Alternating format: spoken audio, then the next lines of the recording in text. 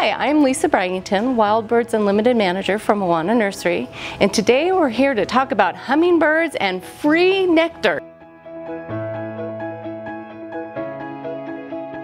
So you may be wondering whether or not those hummingbirds are going to show up, but they will, and in fact some are still around. Our native Anna's hummingbirds, I'll go ahead and say it that way, they were originally known to live along the coast of California, and their range has expanded up into British Columbia, and we have overwintering Annas here on the west side of the Truckee Meadows primarily.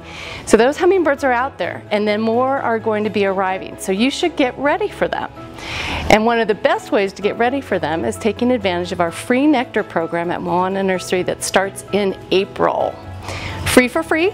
We give bottles, full 16-ounce bottles, just for coming in, saying thank you for taking care of the hummingbirds and thank you for being a Moana Nursery customer. Now I'd like to talk about one of my favorite feeders. People are often afraid that hummingbirds and a window feeder are not a good combination.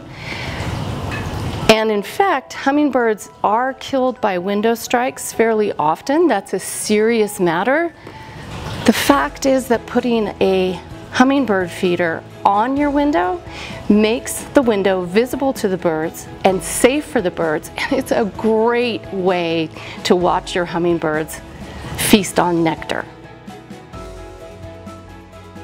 Another one of our favorite hummingbird feeders is the Wild Birds Unlimited branded feeder, and the reason for that is it has so many great qualities for feeding the hummingbirds. Both of these feeders give you great views of the birds because there's nothing to stand in the way. You want to make sure that you're always feeding fresh nectar, fresh, clean nectar.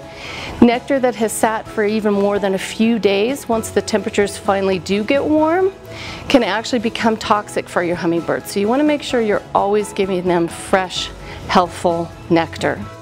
Get those feeders out, take advantage of the free nectar program, keep your feeders fresh and clean and stocked with good clean nectar, but also plant a few flowers to make sure that those hummingbirds stick around and enjoy your yard all summer long.